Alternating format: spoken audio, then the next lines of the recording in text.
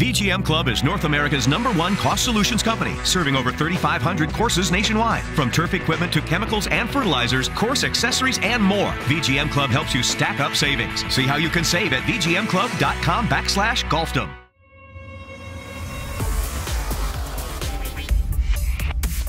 Hey everybody, it's Seth Jones, Editor-in-Chief of Golfdom magazine. I'm out here at the Virginia GCSA Fall Conference, and I'm being joined by Kerry McGrath. Kerry is a Washington, D.C.-based attorney with Hunton and Williams, and she's here speaking to the Virginia chapter about WOTUS. Kerry, thanks so much for taking the time to come out here and talk to Golfdom magazine as well. Thanks, Seth. Good to be here.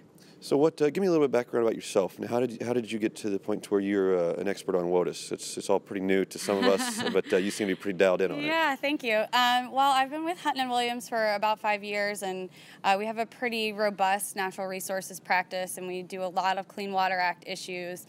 And this Waters of the U.S. issue has been around for years, and we've been tracking it through various, regulatory actions from the agencies and the court cases, and so this most recent effort has been about 2 years in the making, and we have a lot of different clients that are actively involved, and so we've been representing them and trying to sort of shape the way that this comes out.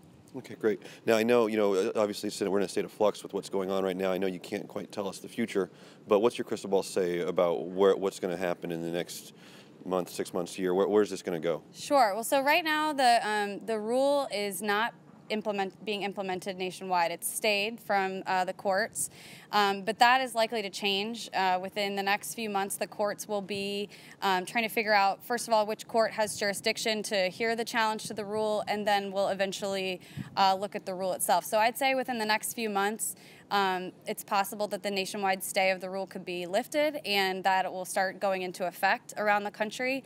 And so in that case, various states are going to have to regulators are going to have to start, boots on the ground and getting this in place. And, it's possible. I think we have a good chance of the rule getting defeated in litigation later on, but I think it's probably going to go into effect before that all sorts itself out.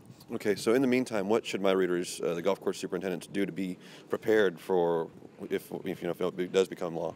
Well, I think the biggest thing you can do is sort of take stock of your facility and try to understand what the rule does, and if there are features on your golf courses that you don't have permits for that you might need permits for under the rule, and just start collecting information about the features, and if there's a feature that you think, hey, this ditch is probably not a water of the U.S., any information you can gather on it to support that is great. And some of you will want to engage with your regulators and talk to them, and others will want to do more of a internal look at it. And that's, I think, the best thing you can do, to just try to understand what the rule does and see whether it changes any of the permitting obligations for your facility.